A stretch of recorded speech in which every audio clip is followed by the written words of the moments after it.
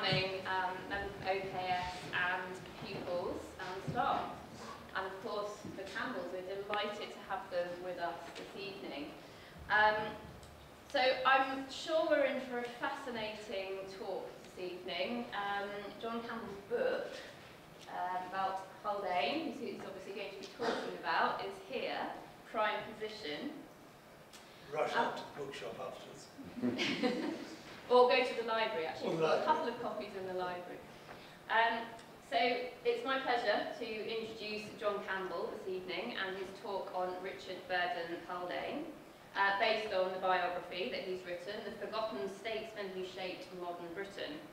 And it has garnered considerable praise from many esteemed reviewers, including Gordon Brown, Frank Field, to also historians, diplomats, and members of the armed forces.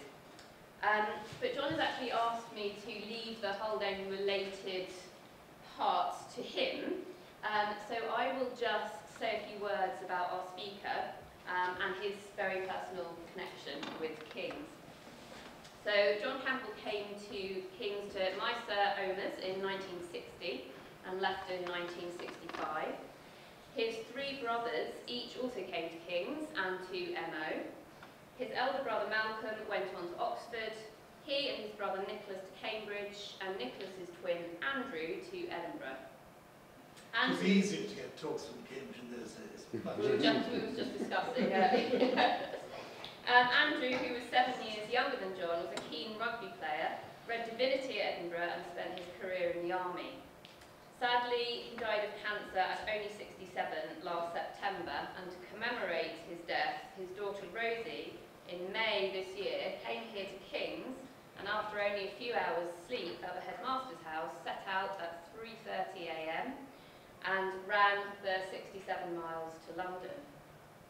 So 15 hours later, one imagines pretty exhausted, she got to Hyde Park Corner, where she joined family and friends, and had a drink in the bar of the Lanesborough Hotel, which apparently was Andrew's and hers favourite place to drink margaritas, which sounds like a jolly good way to remember somebody to me. John has asked me to emphasise that he is not a historian. He did science and economic A-levels here and read economics at Cambridge, and then became a merchant banker, a corporate financier, and eventually an entrepreneur, in the sense that 35 years ago he set up with two others their own financial advisory firm called Campbell Lutyens. With offices now stretching from Hong Kong in the east to Los Angeles in the west, Campbell Lutyens is the recognised leader in assisting institutional investors in all parts of the world to invest in private companies, and especially in companies developing and owning infrastructure in a sound and engaged long-term way. In leading his firm, John has tried to put Lord Haldane's principles into practical, long-term action. So now John is going to tell us something about his hero from childhood, and to touch on the relevance of Haldane to all our lives today. Well, thank you very, very much indeed, and thank you all for coming out on a coldish night to hear me talk about my favourite subject. It's terrific to be here, to be back at King's after so many years, and to everyone's got such strong connections. But I asked my granddaughter that the, excuse me, just one moment, please. Thinking of my brother. I asked my granddaughter, Otley, who's at Marlborough, how I should go about the lecture tonight. And she said, first of all, Bonzo, don't do it at all.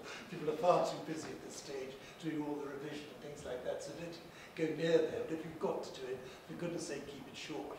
So I brought my wife with me tonight, and she's promised that she's going to do feverish science like that at the right time. So if you want to distract me from getting too much involved, send a message over there, and she'll do something to get me under control.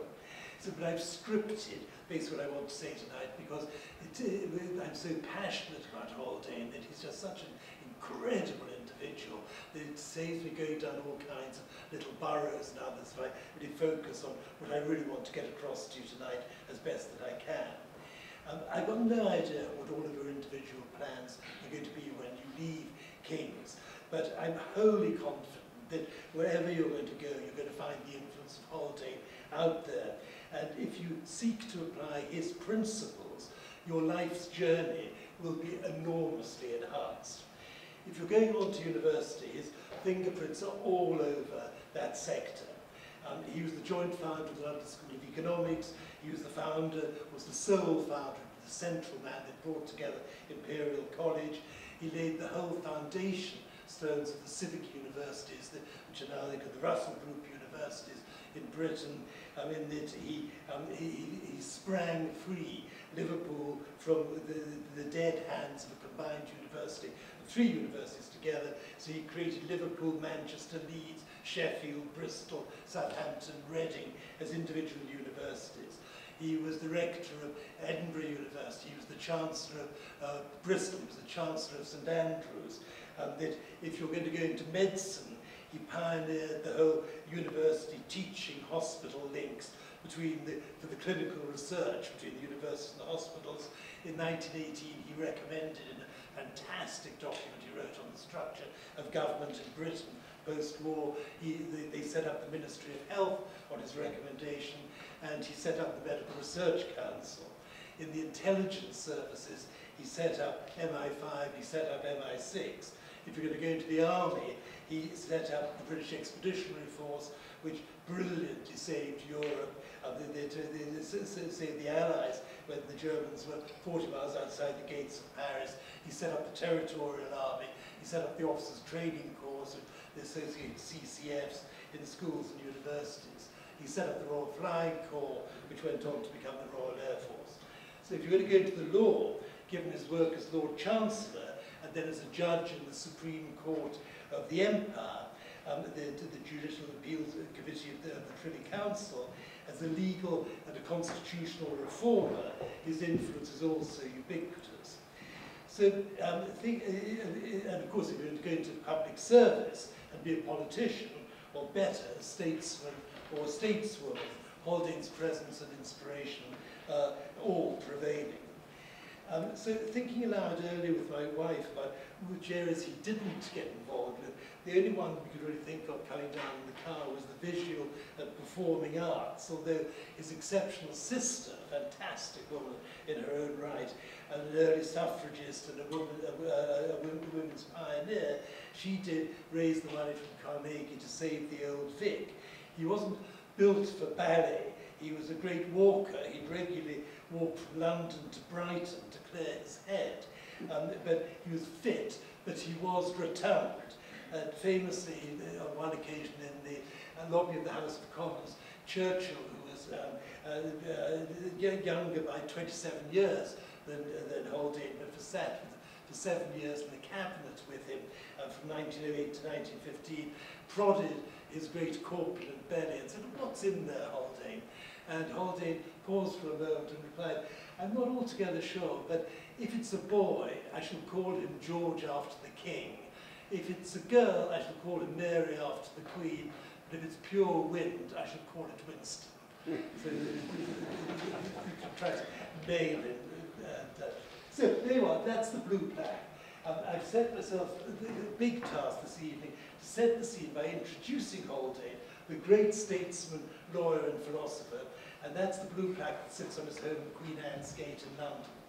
I want to make the case to you that with the honourable exception of Churchill in wartime, a man you've never heard of is arguably, in terms of his achievements in both peace and war, the greatest and most consistently influential statesman Britain has had in the last 150 years. I want to explain why I'd commend him to each of you as a role model, as a mentor and as a guide, as he's been to me, as each of you in the future address the issues which impact all of our lives today. And in so doing, I hope that I can do something to restore your faith in good government through helping to bury the practice of politics as we know it today, and in its place to seek to resurrect from a premature grave the noble arts of statesmanship. And secondly, I'd like to do my utmost to encourage you, whatever profession or walk of life you may choose to follow, to embrace within that calling the noble cause of public service. For each of us has a role to play in public service, as society, so Haldane passionately believed, is best built from the bottom up, not from the top down. Each of you is therefore an individual foundation stone upon which society can best function, and in so doing enable each of us together to achieve our highest and fullest potential. And what Haldane demonstrates that with dedicated applied work, we're each much more than the custodians of our own fate than we generally realize. Now, that's the portrait of Haldane by Fitters Watt. It takes them on a journey in the footsteps of the great man. Although the difficulty with Haldane is that one never knows quite where to start. His abilities and achievements are just so outstanding, so ubiquitous across so many areas. So perhaps what I can seek to do tonight is to whet your appetite enough to persuade you to read the book and to appreciate why I could, without hyperbole, give it the subtitle, The Man Who Shaped Modern Britain. Then perhaps you can join me through spreading the word amongst your friends and families and colleagues in disseminating knowledge of the transformational achievements and techniques which Haldane embraced and their relevance to our national life, not just in his time, but in our time. For at a time of national and international disillusionment in so many aspects of our lives, the story of Haldane has an inspiring quality. It's above all a story of formidable statesmanship, but it teaches the fundamental difference between the approach of the statesman and the politician.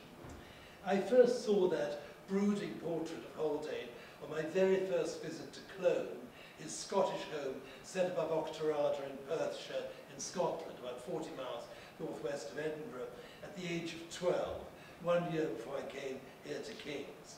It was painted in 1908 as Secretary of State for War, his captain swathed in that military cloak through which his Privy Council uniform is just visible, his pale face brooding with wisdom and framed by his Napoleonic, his trademark Napoleonic curl of hair about that bright brow. That day, I met another 12-year-old, Dick Haldane, Lord Haldane's great-nephew, who gradually over many years became my best friend. Our two families have spent some 60 years since then, ever more deeply entwined. So it's been my delight to have travelled in Haldane's footsteps for literally the whole of my adult life. I find him under every stone, the foundational force on which so many of the great edifices we now take for granted were either structured or developed. So he's been my mentor, my guide, my hero, the ever-consistent light illuminating the answers to each and every serious question that concerns me and I'm sure concerns you. He provides the perspectives on our global relationships, a special insight into the English-speaking world and the Commonwealth, on our place as Europeans in Europe, and here at home on the efficacy of our constitutional arrangements within the United Kingdom. His thinking guides me on questions such as the role of an active judiciary. We've seen that today with the Supreme Court, and on the efficacy, or perhaps inefficacy is a better word, of Parliament, whether in the paucity of cross-party cooperation in the House of Commons, or in ensuring that an effective upper chamber is there in the House of Lords. His understanding influences my understanding of the roles of science, research, education, training in our national life, how the military, the civil service, public bodies and authorities, such as the NHS, can best function. And his example drives my desire for a revitalized form of public service and appreciation of the richness and importance inherent in the very diversity of the groups and the individuals that comprise our society.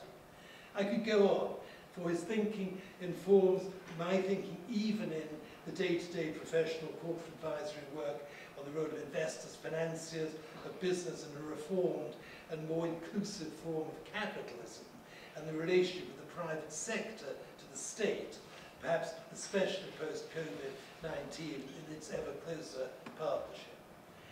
Haldane's thinking and practice drives a principled and philosophically grounded approach to addressing all of the above questions.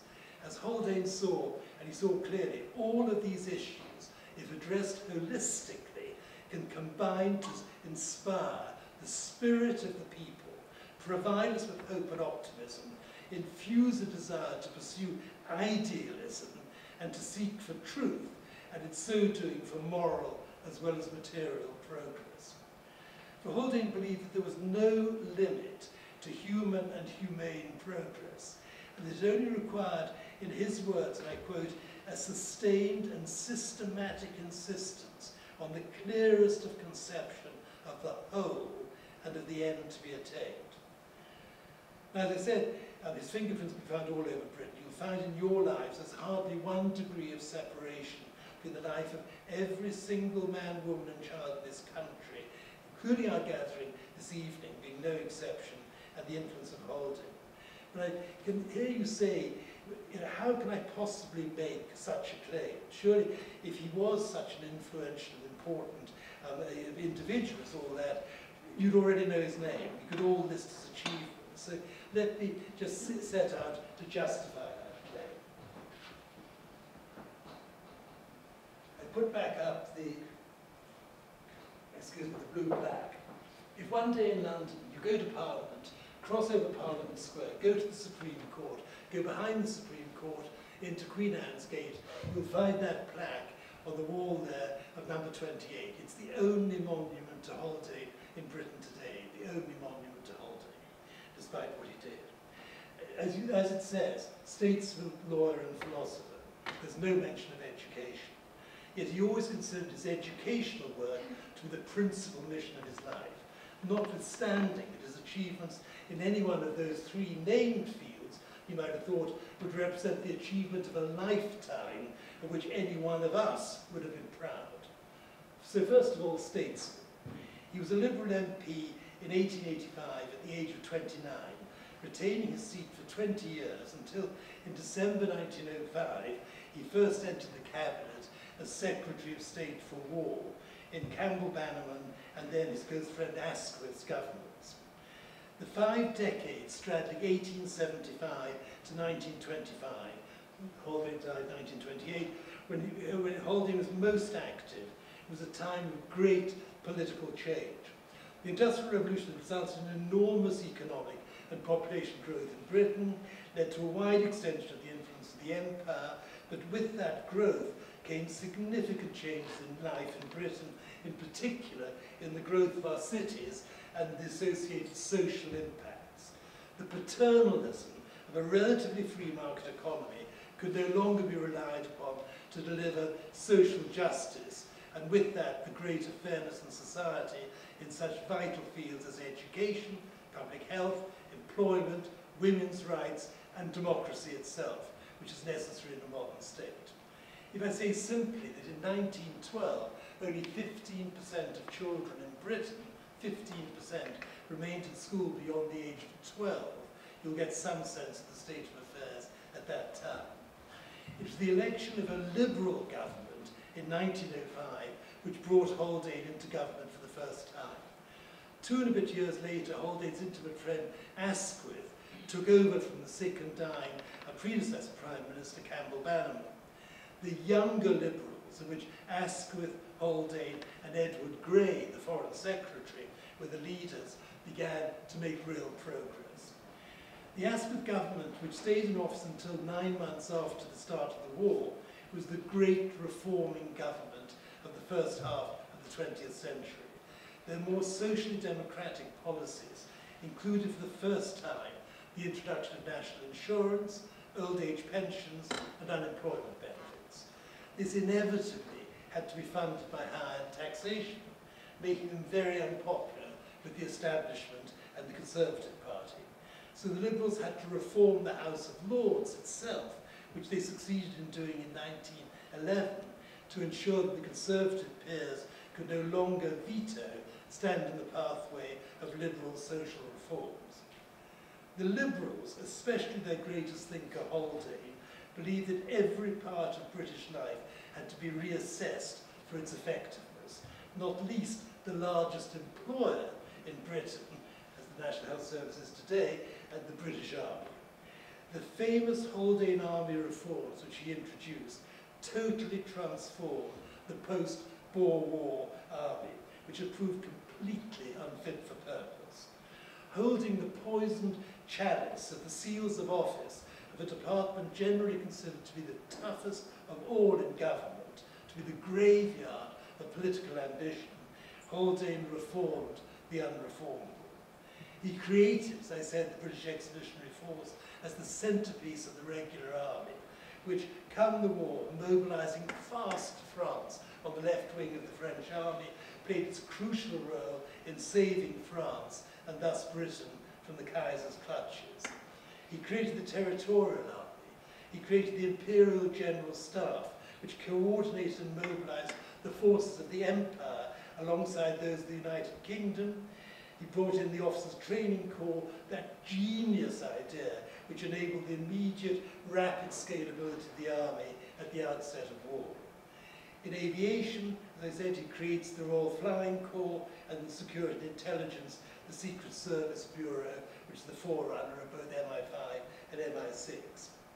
And in the second discipline, referred to on the blue plaque, that of lawyer, he had a distinguished professional legal career. As a barrister, he was appointed a Queen's Counsel, QC, at the age of 33. He believed he was the youngest of 50 years, where he went what's called special, so solely arguing his cases before the highest appeal courts of England, and most important, before the Judicial Committee of the Privy Council, the JCPC. On becoming Lord Chancellor in 1912, he in parallel became the President of the Judicial Committee of the Privy Council. It's the final tribunal on all legal and constitutional matters of the Empire, in shorthand, the Supreme Court of the Empire. From then onwards, he was able, until his death, in his role as a judge, to deploy both his legal and philosophical skills in the constitutional structure and development of the Empire. As Lord Chancellor, he made many changes, and indeed would like to have made many more, bringing his brilliant practical mind to bear on every aspect of the work of that massive department. Even his own job spec was not exempt from critical analysis. He believed that the conflicts inherent in his own personal duties and responsibilities required change. So in 1913, a year after he becomes Chancellor, he advocates splitting his duties between the three separate and distinct activities. Get an independent chairman or Speaker of the House of Lords, get an independent Chief Justice of a Supreme Court of the United Kingdom, and get a separate Minister of Justice, put him in charge of a Justice Department that didn't exist, and make him accountable to the people in the House of Commons, thus leaving for the Lord Chancellor his central role as the principal legal advisor to the government. That's what Haldane wanted then. And as always, he was years ahead of his time, because it took the Lord Speaker of the House of Lords as an independent, it took July 2006 to be created, the Ministry of Justice in May 2007, and the Supreme Court in October 2009, each nearly 100 years after Haldane first said we must do something about this. And lastly, before we move to consider his educational work, let's consider the third word on the blue plaque, philosopher. I don't know how many of you are doing philosophy, but philosophy was the greatest influence on Haldane's life, the foundation of all of his success, and ironically, the wholly unjustified cause of his terrible and unmerited exclusion from the cabinet and from political office in May 1915, which I'll come to. The background to all of this was that at the end of his first year at Edinburgh University, at the age of merely 17, and the age of most of you here this evening, Haldane had taken a term out to go to Germany, to Göttingen University, where he studied Fichte and other philosophers under Professor Lertz. This triggered a lifetime's devotion to philosophy, and in particular to an appreciation of the work and the thinking of a number of German philosophers and writers, most especially Hegel and obviously the writer Goethe. Haldane came back to Edinburgh, 17 years old, to win all the prizes in philosophy, and for good measure those prizes of all the other combined Scottish universities. And after taking up the profession of the law and developing his political interest, he maintained his interest in philosophy and gradually became a philosopher of the first rank.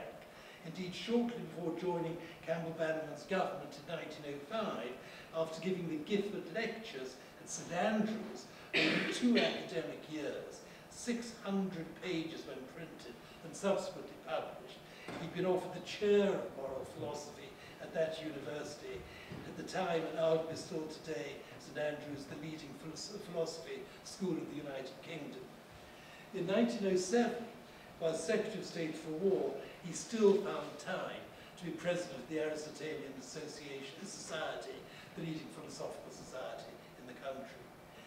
As always, open to wider thinking and practice, his interest in all things German, her philosophy, her literature, the structure of her army with its general staff, her formidable technical and business expertise, and his fluency in German meant that as the new Minister for War, Haldane was invited to Berlin as an honoured guest of the Kaiser to attend the 1906 annual military parade.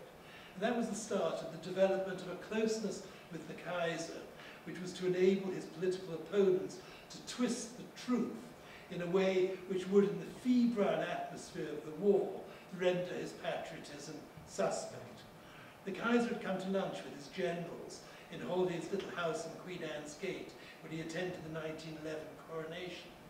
Haldane had been sent to Berlin on a secret mission in February 1912 to meet the Kaiser and the Chancellor of Germany, Bethmann Hollweg, and Admiral Tirpitz, the head of the Navy, to seek to head off the competitive, aggressive naval arms building between the two nations.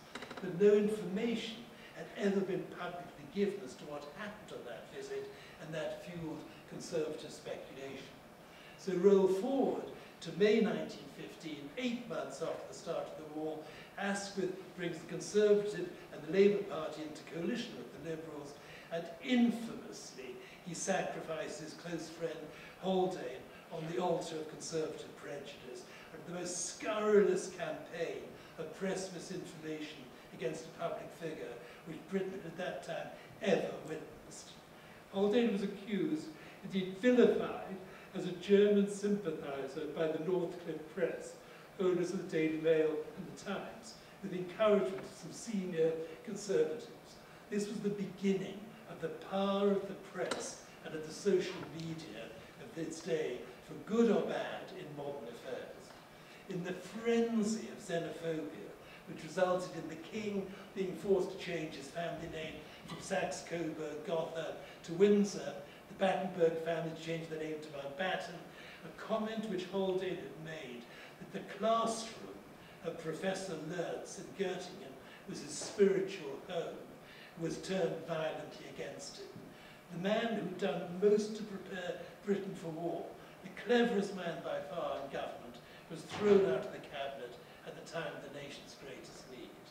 Maybe after I'll tell you the story of Hayne coming to his home and presenting a book which he'd written to the greatest Secretary of State Britain has ever had, the man to whom we owe our victory. Haldane characteristically took that dismissal philosophically.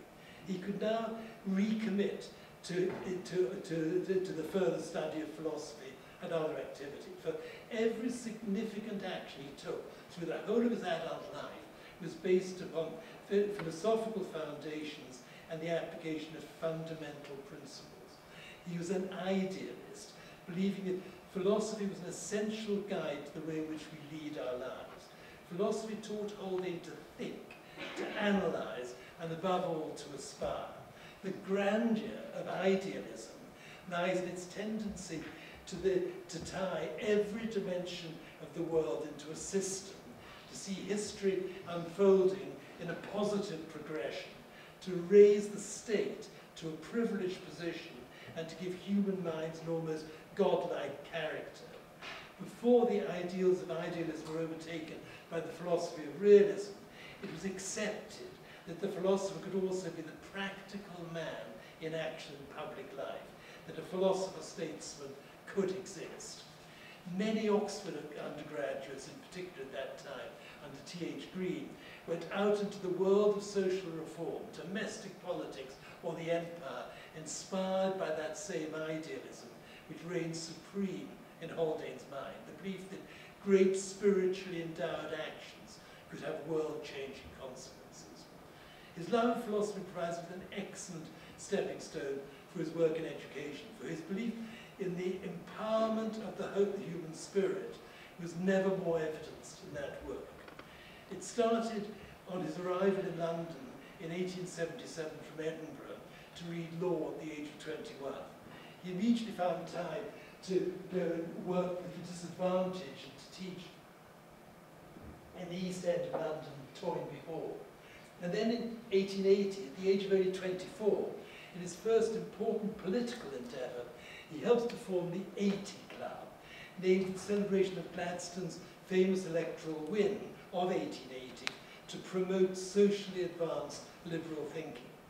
This is where we find Haldane's attention seriously devoted to the overall need for education as the fountain of social progress. Haldane saw a more forward-looking, socially responsible Liberal Party as being the voice through which the developing labour movement could find the answers to their concerns. Don't forget, the Independent Labour Party was only set up in 1893, and the Labour Representation Committee was in fact the organisational foundation stone of the Labour Party only in 1900. If Haldane had had his way, liberalism would have embraced the aspirations of those who went on to form the Labour Party. Hence the intimacy of his work with people such as the Fabians, Beatrice and Sidney Webb, his co-founders of the London School of Economics, and Bernard Shaw, which started in the 1880s and which stretched thereafter to his death in 28. Don't forget, it was only in 1880 that an Education Act finally made school attendance compulsory up to the age of 10, extended to 11 in 1893 and 12 in 1899. Haldane's principal memorials in educational work lie therefore first in his university work, second in the creation of new scientific and specialist colleges and faculties, and third in the institutions which he established or encouraged involved the remediation of the lack of earlier education through the promotion of workers' education, adult education, and technical education, including not least the critically important cause of apprenticeships and continuous education, which is so much being talked about today. Wherever possible, this work was done in cooperation with businessmen in a region or in a specialist field who required more highly educated employees. Let me just take you through a fast tour through this educational work. So fasten your seatbelts, there's a lot to cover, so I need to go quickly.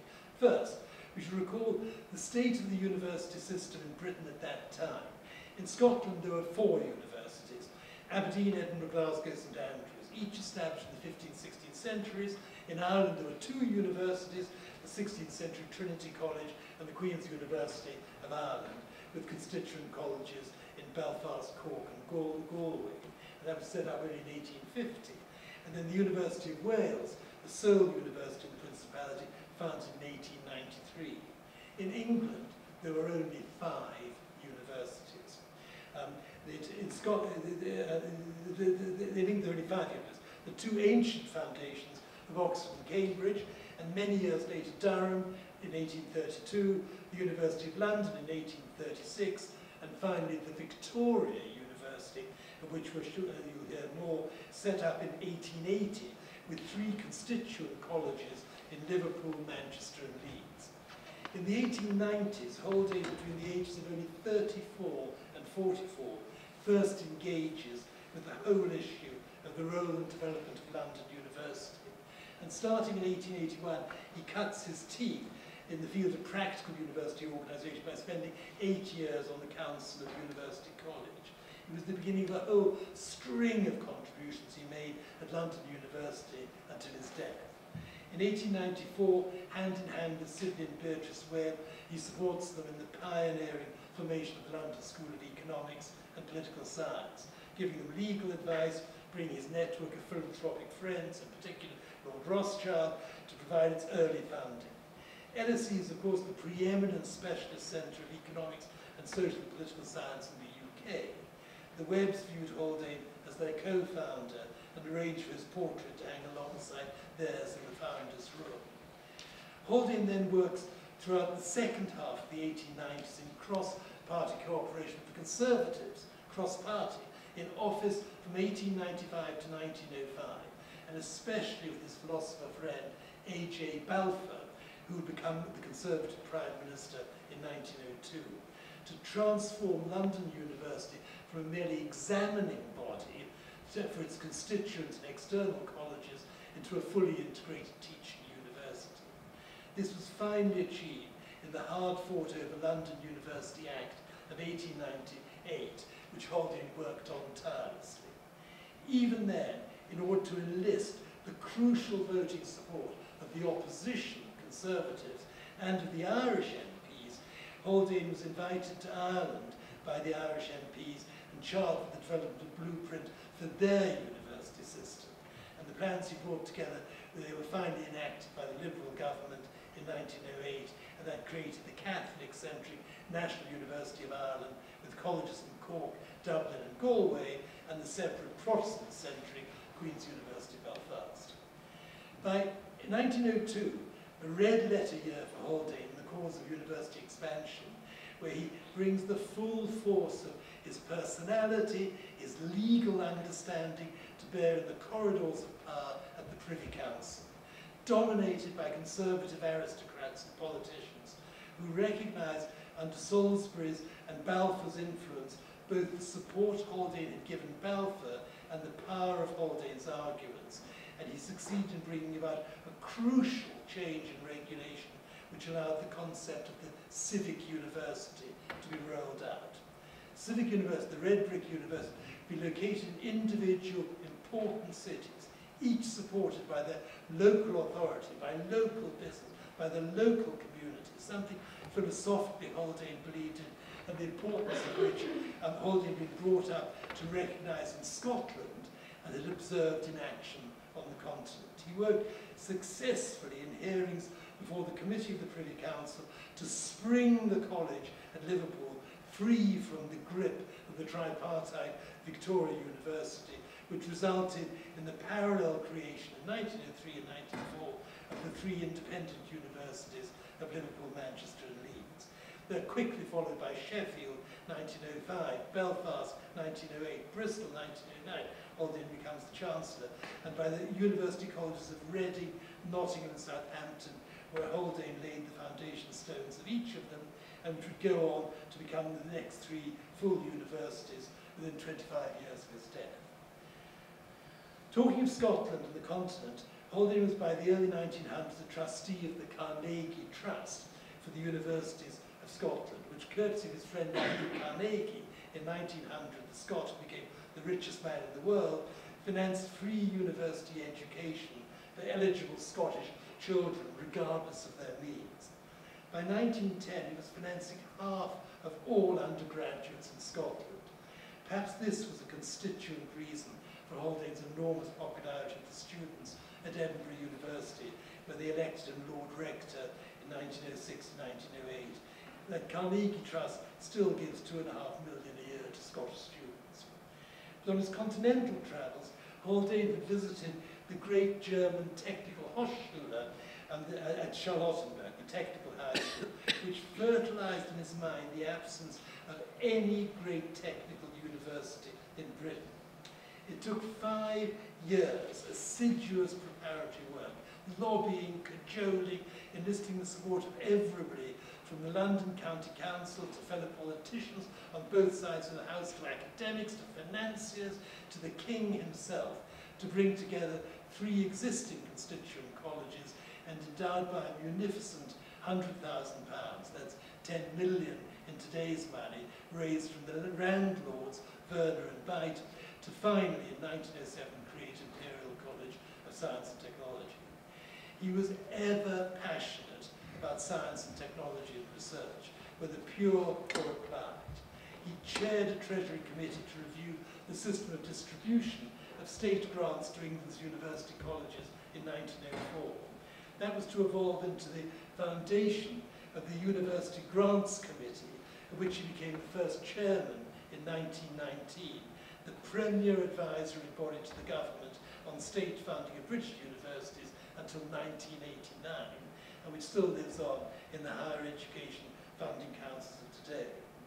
And if that wasn't enough, after leaving the cabinet in 1915, and whilst retaining his judicial role and pursuing his philosophical writing, he wrote 2 more books on philosophy after that. He took on the chairmanship of the Royal Commission into the University Education of Wales, which reported in 1918, and whose far-reaching proposals made him, as he said, temporarily even more important, even more popular than Lloyd George in the Principality.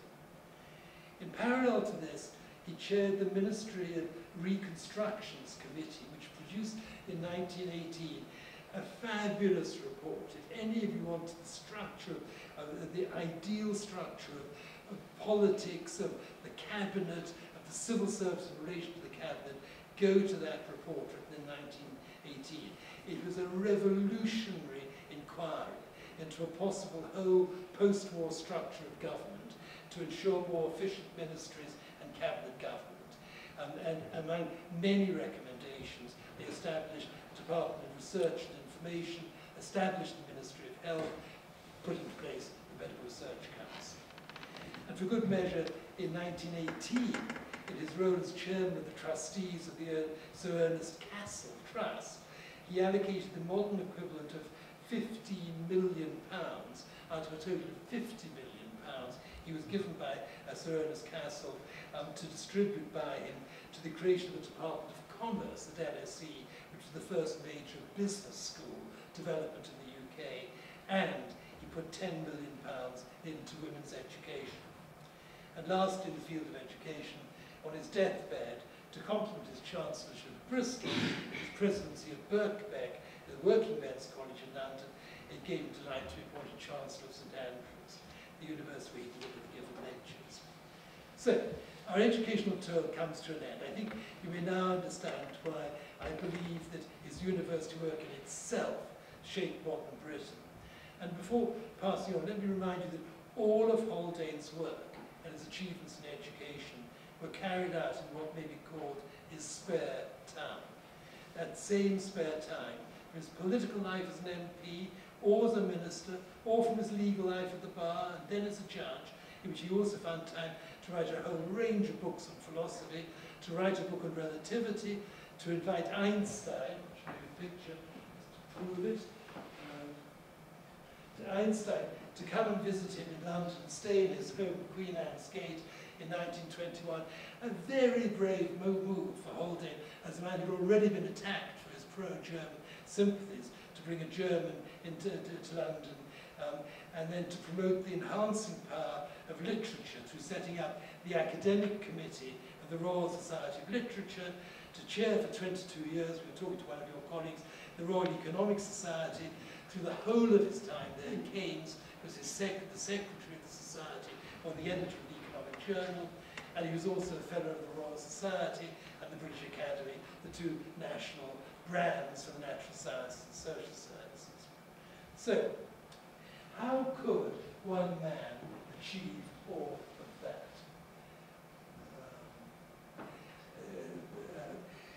And so much more, because there is a lot beyond that. That's the question which I seek to address in the book, and I want to move on to address tonight, which makes Haldane so relevant to all of us. In the afterword to my book, I try to summarize Haldane's key 5 principles. First, a dedication to establishing what may be called first principles. Thinking costs nothing was a motto he suggested to his generals should be emblazoned in gold on the walls of the War Office. He asked himself, what's the army for? Answer, to win wars. Everything flowed from that insight. It meant that he would then think about things as a whole, fit each component element of his work into an organism that could live and breathe, develop and grow over the long term.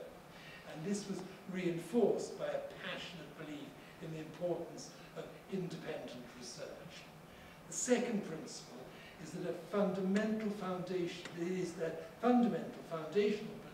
in the importance of investment in education, and the belief that education lies at the root of societal, social and economic development.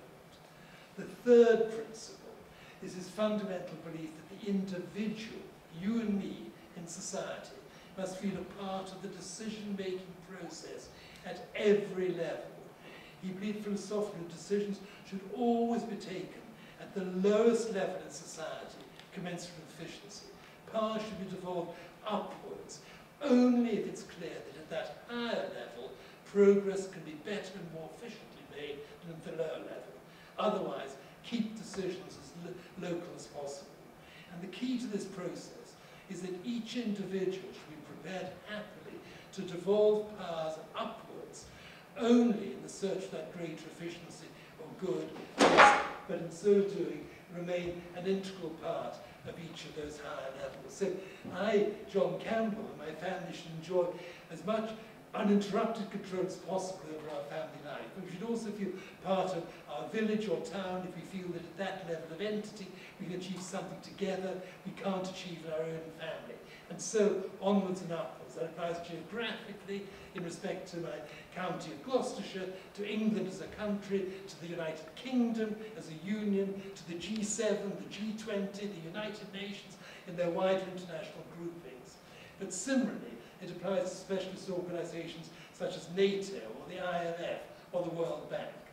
But I only willingly pass upward those powers and responsibilities in order to enable the development of more effective institutions in the service of humanity. In this way, I am Fairford, the town I live in. I am Gloucestershire. I am England. I am the United Kingdom. I am NATO, the UN, UNHCR, or whatever. I'm a fully paid up, enthusiastic, integral part of all of those organisations because I and others believe that in them we could do something better together than we could do at any other level of grouping. Fourthly, to achieve anything, Haldane believed that one must balance idealism with realism, that there's a time for all things. Not everything can be achieved overnight.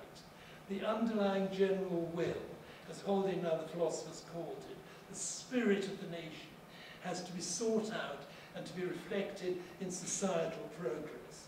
The general will is not to be mixed up with popular will, which reflects short-term thinking and the febrile voting which passes under the alternative moniker of public opinion.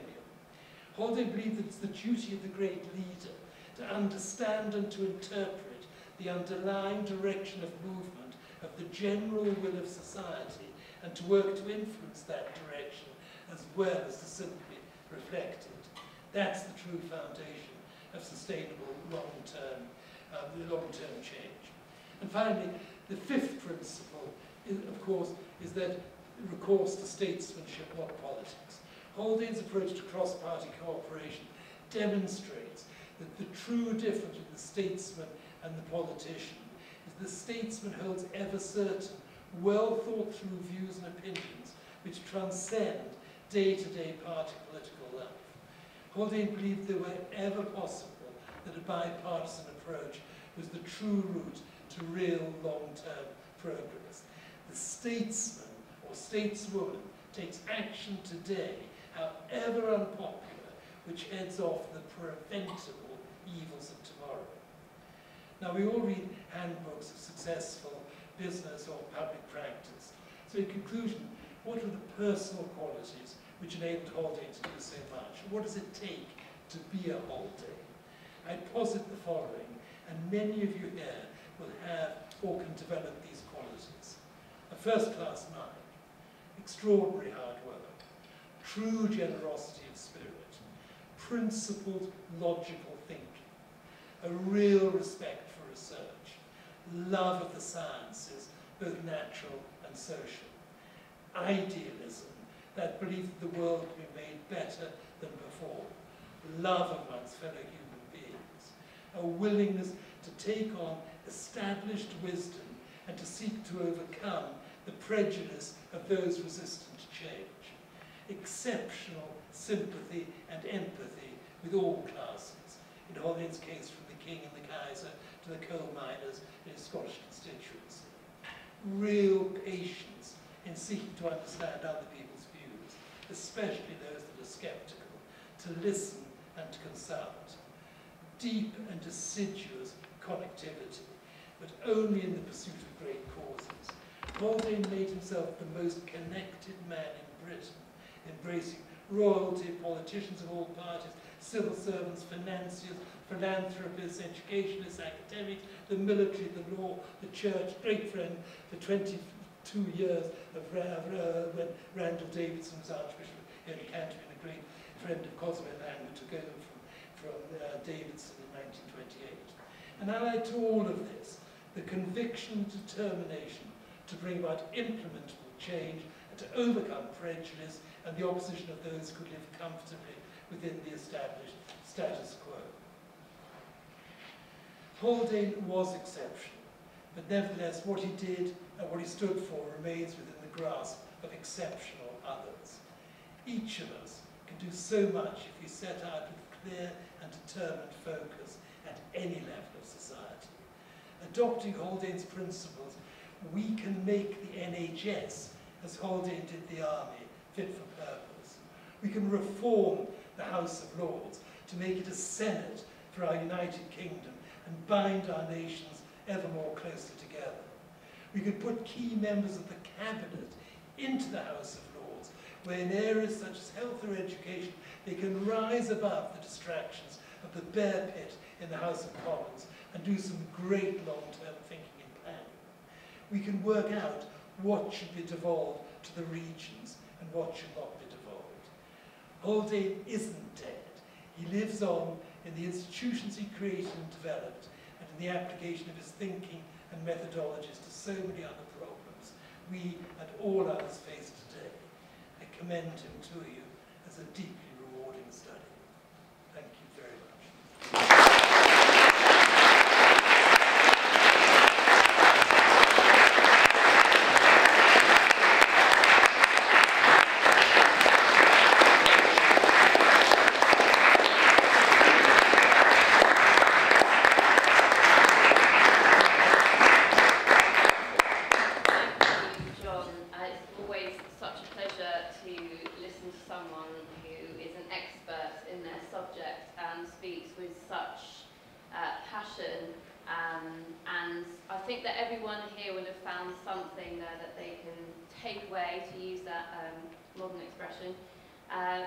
From what you have told us, whether it is about the attributes that helped him to engender so much change, whether it is about some of the constitutional reforms that you were mentioning there. I'm sure that would have chimed with some of our politics students. There was so much to take away from that, so thank you so much. And I think you were being incredibly modest to say that you're not a historian, because to me, and having read most of the book, I'm still part of the way through, it's still going, but it strikes me that it has the hallmark, some of the hallmarks of great history, the love of the subject, the meticulous research, the depth of knowledge, and learning lessons from the past, and the insights there that we can apply to the world today. And one of the things that I really wanted to pick up on was that word idealism. And I think that's so important. We're in a time when there seems to be so much disillusionment, there's so much cynicism with regards to politics, and hearing about someone who approached it with such idealism and was able to achieve so much in their lifetime, and yet is such a forgotten figure. I think you made such a compelling case for bringing him out of the shadows, and You're very kind.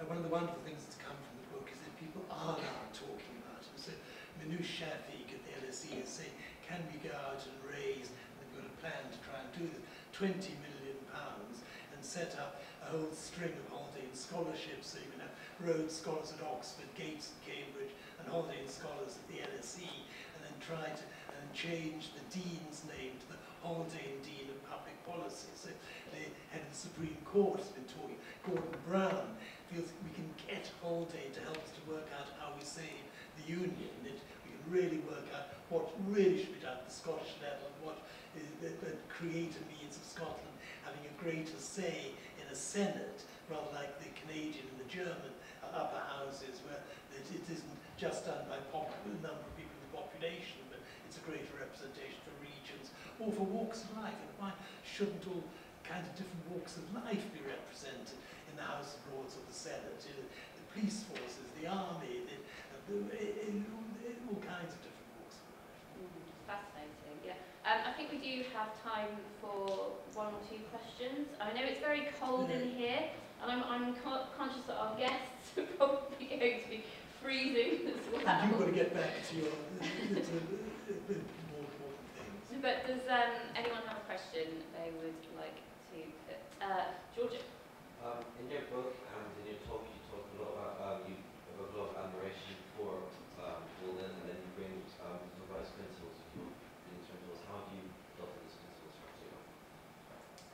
Well, I give you a practical sense in my life. I think what you guys and girls are going on to do in the future. I did science here very badly at King's, and I did do history in my spare time as an O-level, and it was called in those days under the tutelage of Edgar Sampson. I have been interested in history, but I've never read history. But I did economics at King's. Then when I went to Rothschild's as a merchant banker, I found that I became gradually more interested in Haldane at that time. It's still in my 20s, but as the years went by, one began to see that really thinking ahead is the key to everything. It's all about the long term. It's a heading off, as I said, if I take action today, head off the preventable evils of tomorrow. So I'll give you an example in my own firm. In 2000, 2005, I felt that we were doing a lot of work in private equity, but I'd like to do work in private infrastructure. And so I said, I put the word out to various friends, I'd like to do this. My colleagues were very skeptical about it. I said, okay, Campbell, you can go off and do that if you want to do it, but you mustn't take the time of anybody else in the organisation. So I got one of our advisory directors to help us. We found 3 people that were in their, two of them in their 30s, one in the 40s, who was 2 Frenchmen, 1 Englishman, who wanted to do something. They were engineers by discipline. They wanted to do something different in the way infrastructure was invested in. I said, right, let's see if we can raise you a first fund, but make it a long-term fund, a 25-year fund. Ever done a fund longer than 10 years with a couple of years of extension? So you could develop great new infrastructure and keep that infrastructure for the long term and manage it. So if you're going to build a road or build an airport or do LaGuardia terminal, high-speed rail in France, or build schools and universities and hospitals, they now do all of those things. Then build them well, because you're going to be managing them for at least 25 years, if not for the whole lifetime of an asset. And so we said that it was a real struggle to persuade institutions to do a 25-year fund back in 2005. Today, those 3 people are 300 people in the Central Partnership. They have $100 billion of assets in 1,000 projects. They're the #1 in North America for institutional investment in infrastructure. They're #1 in Europe, and they're #1 in Africa now. $100 billion is that's doing the right thing. That's what we've got to always do. Yes, I couldn't agree more. Does anybody, any other questions? Yeah. If you were able to meet Haldane himself in person, and you could only ask one question, what question would you ask? One question. I ask my wife that, because then my wife always finds that I talk endlessly about Haldane's the achievements and things, but I didn't talk about his personal life. I think it'd be fascinating to just talk a little bit more about just what he was as a human being. We haven't had a chance to do it. He was a bachelor. He never married. He had an absolutely wonderful mother. She died aged 103 years before he died. He had a fantastic sister who never married, so they were a partnership with his sister for the whole of his life. She died in 1937. He died in 1928. She was a complete pioneer in her time. She was a philosopher in her own right. So So I think that I'd have loved to have just understood more about his personal life. He loved his cigars, he loved his wine. He was earning 25,000 a year as at the bar when he gave that up to go into government. It was £2.5 million a year. He could afford to live fairly well, but he was very generous, spirited in everything he did. He never, ever failed to work, and it was 18 hours a day from the age of 16, your age, 18 hours a day until 72, and because every dinner party was trying to make something happen, every weekend was making something happen. So I think I'd have wanted to just been at the table and just seen him, the way, just feeling how he did it, what the personality was like. Very bad answer, bad answer. Shall I should say afterwards. Maybe one more, if there's anyone? Yes? Why was Haldane forgotten? Why don't they know him in history today? I think that's one that constantly that I'm fascinated. The only answer that I can come to after years and years of thinking about it is that here he was, and the prophet is never with honour in your own house.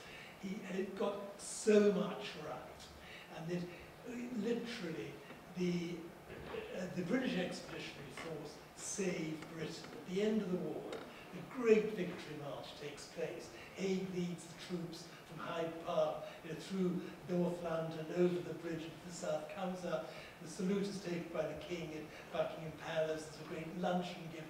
Haldane not invited to it. Great luncheon given with all the troops. Haig says to his aides, he got a very heavy cold that day, that I will not go home before I go to pay my respects to the man to whom we owe our victory, and goes round to see Haldane. I think what had happened was that millions were dead. There was a whole future to get on with. 1919, 1920, economic collapse coming up in Germany. There were just bigger things than trying to rehabilitate the reputation of a guy that had been so badly traduced. People just didn't want to go there, and Haldane didn't make any effort to make them go there. He just quietly got on with all the things that interested him, getting Einstein in. So, anyway, there wasn't a movement to try to rehabilitate him. But when he died in 1928, the Times and others then, that's when it really began to happen. They said, look, actually, a great, great injustice had been done. And the Times said it was probably the greatest intellect that had ever been put at the service of the British state. Now, ever's quite a long time now. But I say to you all tonight, it needs a good intellect. It doesn't have to be brilliant. It's got to be principled to be able to make changes in life. If you've got that there, and you're prepared to work hard at it, and do something, and be holistic, and what you do in your gap years, if I can be immodestly, presume to say so, there's so much that you could do with it. It could be preparation for the remainder of your life. And we think that Haldane, in those 4 months, 5 months, goes to Göttingen, learns German, picks up the whole cause of philosophy, and his life has changed. So that you could just find something during that time, which, taking what you've done already, all the things you'll do in the future, might just be, in this holistic way, feeding on the other. And the legal mind is a brilliantly well-trained mind. If I can get that, really, that's a great discipline. But mathematics is a great discipline. Well, they loved his science. So, how do you bring together the different things you do that to make them even better by taking the time to blend these things together? Well, a principled intellect, everyone. I think that sounds like a good note to end on. And we'll send you off into the night to become burgeoning Haldanes devoted to a life of public service, I very much hope. We have a small thank you. Giorgio, I'll pass over to you. I'd like to say thank you on behalf of the Kings for your great talk, inspiring a lot of duty and principled intellect and hard work, which the book and the talk will inspire. And I know a lot of historians among us are going to want to look further to Haldane and finish the book. Well, I'd love to send, if you want a copy of the book, send a message, I'll send it to you. Thank you very much indeed. It's so kind.